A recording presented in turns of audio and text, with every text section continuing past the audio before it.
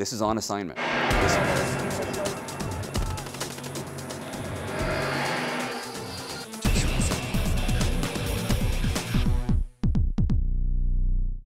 Hello and welcome to a special edition of On Assignment, coming to you from the U.S. State Department in Washington. I'm Alex Villarreal. And I'm Philip Alexio. John Kerry is the 68th U.S. Secretary of State. He's been a very busy man traveling around so far this year.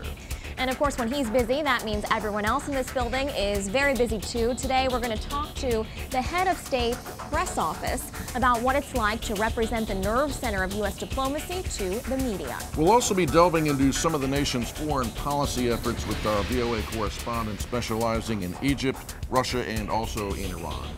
On Assignment is on assignment at the State Department. Don't go away.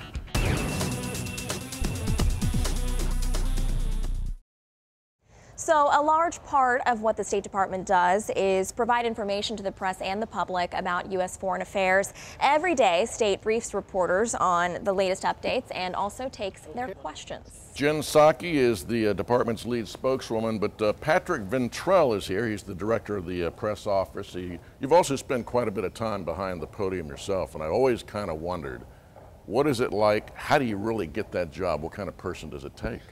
Well, we're a mix of different people here at the State Department. I'm a career Foreign Service officer and have served at a number of overseas posts and embassies and at our mission at the United Nations and as a spokesperson for the U.S. government at a variety of embassies. And so when I came back here to Washington a couple of years, I started as the press office director, and we do coordinate every day to have nearly every single day of the working day of the year have an interaction with the press, usually an on-camera briefing where we can hear from reporters around the world and answer their questions to the best of our ability.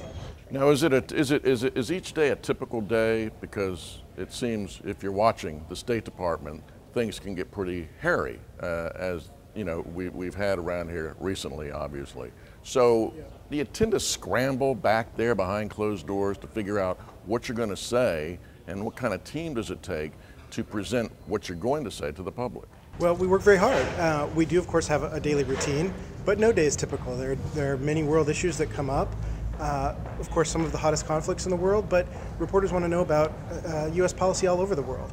And so we have a whole team of advisors who are working in our regional bureaus who are experts on all sorts of issues. And they come and brief us over the period of 2 to 3 hours every day to get ready for the briefing. So it's a routine process, I'd say, in the sense that we have a regular schedule. We have a set of briefings that we do every day to get ready, but the topics can change dramatically, the issues can change dramatically, and it takes a long time to get ready and present on behalf of the U.S. government the views of not only this department but the government more widely. Now, it's interesting to watch. Sometimes there are some pretty heated discussions that happen during the briefing.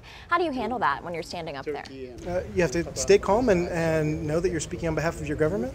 You're not presenting personal views, you're presenting the consensus view of the department and the U.S. government. And I think reporters are as you all are reporters, have a right and need to ask good and tough questions. And so we see that as part of the process. Even some of the most tense moments or most heated exchanges are with colleagues. I consider all the journalists here who cover the State Department colleagues, foreign affairs experts as well, and it's a chance for us to exchange candid views and have a real good exchange. Finally, it's very interesting, the format of the briefing. You really let reporters ask as many questions as they want. How does that speak to State's mission? Our mission is to engage on behalf of the American people around the world, and we take that responsibility seriously. While, of course, sometimes when you take hundreds of questions in a day, it may seem laborious, but quite the contrary, it's an opportunity for us to be transparent, to engage, and to defend the positions of the U.S. government. And we take that transparency mission seriously, and we take seriously the opportunity to explain to people around the world what our positions are. Oftentimes there's confusion. You look at situations, whether it's Egypt or other places, where people may not have a clear understanding of what our views are, and so sometimes you have to repeat the view over and over again, but it's something that we take seriously. Patrick Ventrell, the head of the State Department Press Office. Thanks for having me. Thank you so much, Patrick.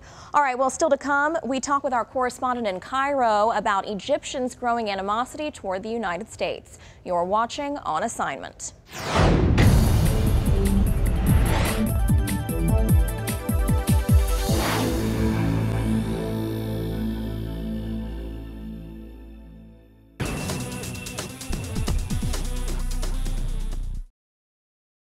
When President Obama canceled his upcoming September summit in Moscow with Russian President Vladimir Putin, many saw that move as a major rebuke. Well, up to now, the U.S. and Russia have been cooperating on a range of issues, but there have been some disagreements, including that of Syria. Right. Now, at the start of his presidency, we all remember President Obama made resetting relations with Russia a high priority. But as VOA's correspondent in Moscow, Jim Brook, tells me, the dispute over Edward Snowden is just one sign that has changed. President Obama's decision to cancel this planned meeting with Putin, what does that do for this U.S.-Russia reset that's been in the works now for a few years? Well, the reset is basically over. I think we're entering a phase of U.S.-Russia relations where the U.S., the Obama administration, is going to downgrade the Russian relationship to second-tier officials. It will be purely transactional. There's the feeling there is no such thing as goodwill with the Kremlin. If you want a deal, you sit down, you negotiate the price, you renegotiate the price, and you finally come to the price. Don't look for goodwill from either side, and don't expect the President of the United States to be involved because he's got 1,000 days left in the office. He's thinking of his legacy, and he doesn't want to waste time. He doesn't want to have meetings for meetings, and I think that's why the meeting was canceled yesterday. That there really was nothing substantive that was going to come out of it. Jim, how badly has this dispute over Edward Snowden damaged the U.S.-Russia relationship? Alex, really it is a straw that has broken the camel's back, I think. There were a long succession of disagreements between the Putin government and the White House, and this is the final straw, I think. You have to go back to Putin's banning American parents from adopting Russian children back in January, and since then there have been a series of bad incidents. What are some of the other tensions that we've been seeing? Well, last fall, Putin kicked out USAID, just unilaterally ended the aid program, which had been working quite well in Russia for 20 years. They decided to pull out of the Nunn-Lugar nuclear threat reduction program. They basically made it clear that 2 American democracy groups should leave NDI, National Democracy Institute, and the International Republican Institute. And then there's been a very serious crackdown on human rights groups, anti-corruption groups inside Russia, coupled with putting the most important opposition people on trial, some people going into exile. There's a real change in Russia since Vladimir Putin came back to the Kremlin in May of last year, a very change for the negative. And how do you think Russians, just sort of the general population, how have they been receiving this shift? Are they aligned with Putin on this anti-U.S. front? Well, yes, Alex, Putin is really doing this to build up domestic support, to consolidate his domestic base. And this base, in this case, would be rural, small towns, dependent on state television, not having access to the internet. Now, about half the country has access to the internet, and they're much more plugged into mainstream thinking, and they're not really going on board with this. You look at approval ratings of the U.S., they really haven't gone down that much, maybe 55% or something.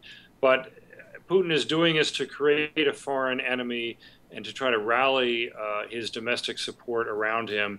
And a lot of Russians that I speak to are embarrassed or just tune him out. What would it take to repair the relationship? If something horrible happened in the eastern part of Russia with their Chinese friends, all of a sudden the Kremlin would rediscover the utility of getting along with Europe and the United States.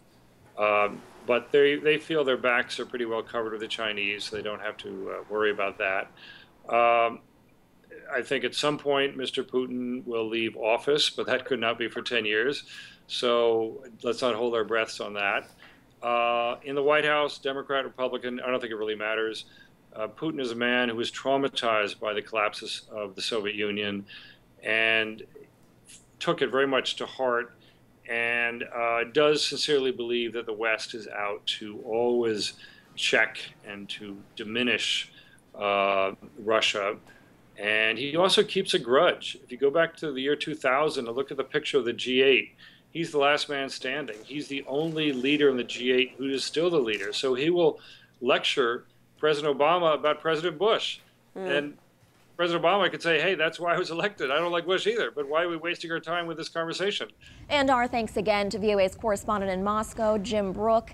Now, Secretary Kerry has, of course, been working hard to repair the United States' rocky relationship with Russia. It's interesting, Phil, to note that he even compared that relationship to a game of hockey, saying that both he and the Russian Foreign Minister Sergei Lavrov are hockey players themselves, and that in diplomacy, just as in hockey, there's bound to be the occasional collision. That's kind of a good point. Well, anyway, we're going to be coming back. We are at the State Department mezzanine. Stick around. You're watching On Assignment.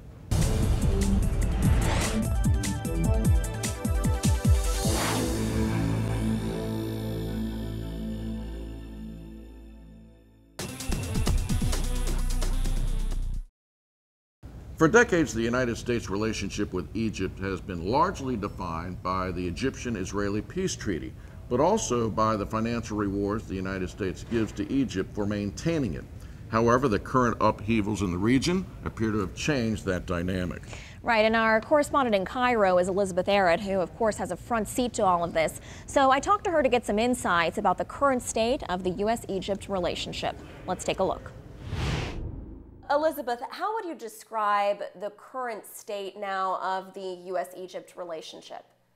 It's really low. I think this is probably the lowest point in many, many, many years. Both sides blame the United States for its stance or lack of a stance on the events of the last month. And it had been pretty bad before then too, but particularly it's so polarized now.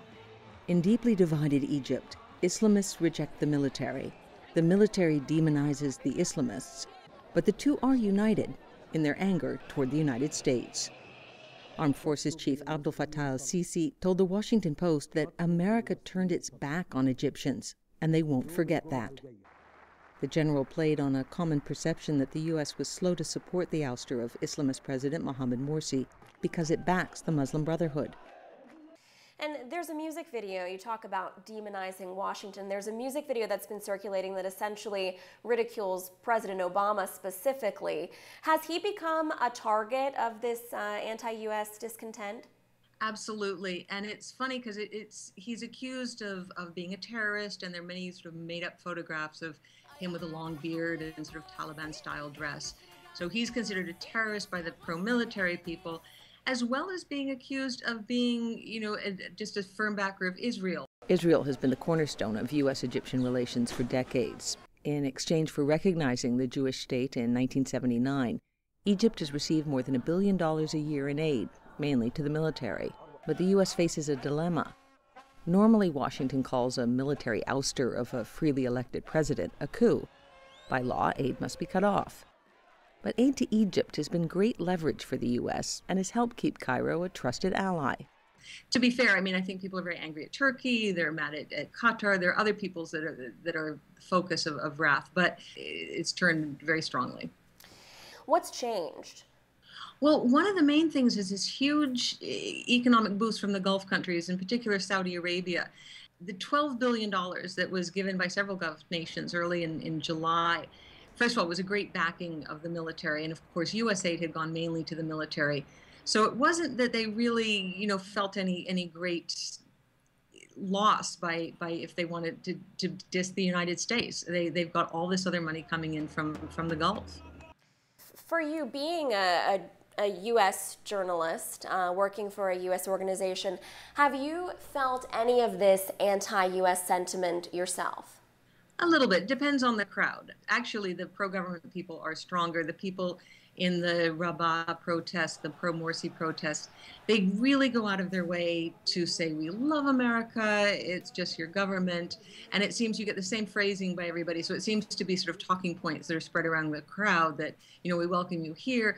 Part of it is because there's such a media blackout by state-owned media on what's going on there, that they're trying to get their message out as best they can. So there certainly is dislike of Americans, and was with another journalist when she misspoke and someone thought she was talking about America. She was actually asking about a kid's age. And she just went off and off and off. And it's a very passionate subject for many people right now. Mm. Yeah, and how has that affected your ability to do your job? Well, it's throughout this, you have to be a little bit careful. groups of people can turn very quickly into sort of an ugly mob, and you just have to be careful. What do you think it's going to take to repair this relationship between the U.S. and Egypt? It's hard to say. One analyst I spoke to just said, it's just going to take time, and I think that's probably right. It's a rough patch in U.S.-Egyptian relations. Political analyst Qasim believes it will pass. I can see this is something that will be repaired, but over a few years, not at present. Already, U.S. officials are cycling through Cairo, trying to help and mend relations as best they can. But they're in a bit of a bind, not being able to come down for various reasons and legal reasons that they can't actually take a strong stand. They know that both parties have to reconcile. So to back one or the other really isn't productive. So in some ways, it's going to depend on Egypt reconciling, have a more inclusive political relationship, and then the U.S. can engage with both sides without being suspected by the others. All right, and again, that was our correspondent in Cairo, Elizabeth Arrett. Now, the State Department says any solution in Egypt will require both sides to make compromises, decisions that spokeswoman Jen Psaki says can only be made by Egyptians for Egyptians. Well, moving on now to Iran, where they've got a new president there, Hassan Rouhani, who is offering a new approach to politics as usual. He's making some fresh promises about reviving the nuclear talks with the West. Right, President Rouhani says Iran is ready for serious negotiations on its nuclear program. And this, of course, Phil, sets a much softer tone than we saw with his predecessor, Mahmoud Ahmadinejad. Satari Darakshesh is the deputy director of the Persian News Network here at the Voice of America. And I talked with her about Rouhani's presidency, and we talked about what his presidency might mean for U.S.-Iran relations. Let's take a look. Well, let's talk about the tactics. We know that as far as Iran principles and strategic principles, that's not going to change. Mr. Rouhani is as establishment as you can get. But as far as tactics, from what we see from the very first press conference that he had, he is focusing on engagement. He's focusing on resolving these matters through negotiations. So we know that he's serious.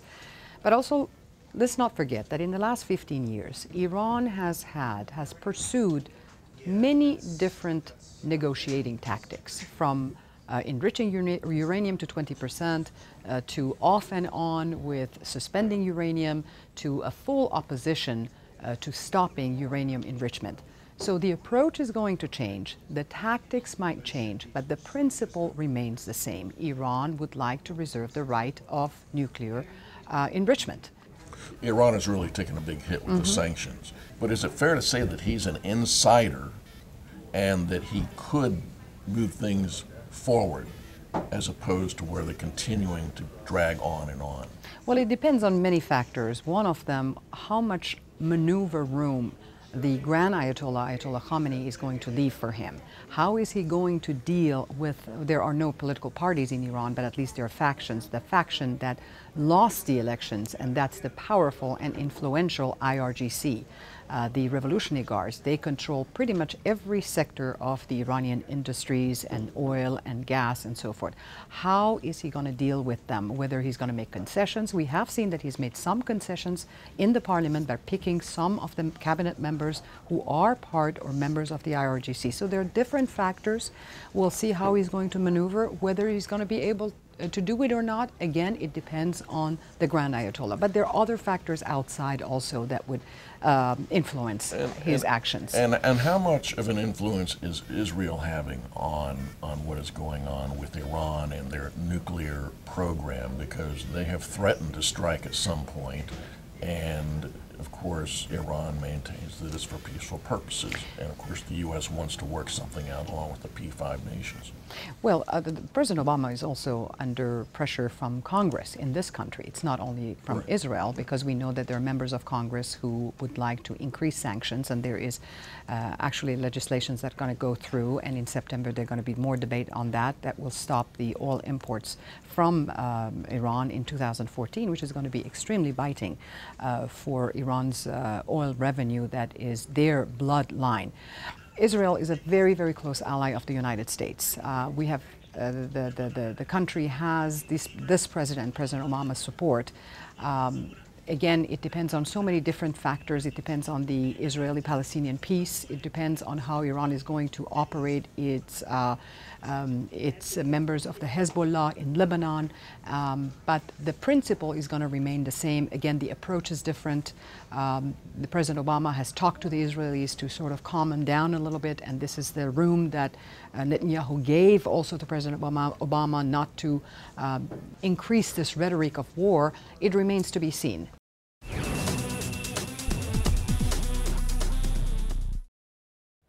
Summertime is winding down, and in Washington, that means it's relatively quiet here on our streets compared to what we're used to. Now, part of the reason for that is that Congress is in recess right now, so we're left without the partisan back and forth that we're used to seeing. That's right. So when the Democrats or the donkeys move out, or when the Republicans, also known as the elephants, move out of town, that makes room for goats, and we're talking about real goats. Well, a herd of these munching machines, Alex, was set loose recently in the historical Congressional Cemetery to clean up a nagging problem. For that story, we go to VOA's Roseanne Skirble. The goats came to eat. And they didn't lose any time, says handler Brian Knox, who owns a company called Eco Goats. They'll eat till midnight, and they'll get up at 3 o'clock in the morning and have something else to eat, too. The historic Congressional Cemetery dates to 1807.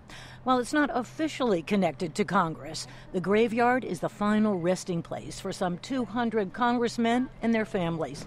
FBI Director J. Edgar Hoover, composer John Philip Sousa, and even a circus performer who was killed by a tiger went in town. The goats are here to remove the overgrown thicket that blocks a view of the Anacostia River on one end of the property, says Paul Williams, president of the Association for the Preservation of the Historic Congressional Cemetery. We brought in the goats because we have an invasive species problem in our wooded area, not in our burial area. But those vines tend to kill the big mature trees, and in turn the trees fall onto our historic headstones. Williams says that goats are a more ecologically friendly alternative to removing the vines by hand cutting, chemicals, or heavy equipment. Hey, goat! Woo! Come on! Knox has 60 goats on the job. So the perfect place to put a goat is where you don't have anything you want to save. And because they're pretty indiscriminate. I refer to them as herbicide with legs. The animals are confined behind electric and chain link fences to keep them off the actual burial ground, which is neatly mowed. Paul Williams says while the goats aggressively consume the vegetation non-stop, they are also attracting visitors to the historic landmark. It really is bringing people. We're kind of treating it as an educational program as well to bring people into this beautiful cemetery. Holly Howell lives nearby and raced over with sons Quentin, Hollis, and Harrison to watch the goats at work. It's not something I'd heard of, so it was a great experiment, and I guess it's tried and true. They know what they're doing. My mom came into my room early this morning and started screaming, "The goats, let's go see the goats." So, yeah, she made us run all the way over here, and it's actually really cool. Just the fact that, we don't have to use a bunch of chemicals and stuff that'll hurt the environment. We can just use a nice animal solution. And they're eating everything. I didn't know what they were eating at first, so I was kind of interested in that too. Brian Knox expects the Eco Goats to clear the nearly 1 hectare plot in about a week. By the time Congress gets back in town, they will be long gone and on to another job. Roseanne Skirble, VOA News, Washington. And that does it for this special edition of On Assignment here at the U.S. Department of State. Well, we hope you've enjoyed this inside look at the place responsible for maintaining the international relationships of the United States. Join us again next week when we return to our studios at VOA headquarters. And until then, be sure to check us out on Facebook, YouTube, and of course on voanews.com. We'll see you next time.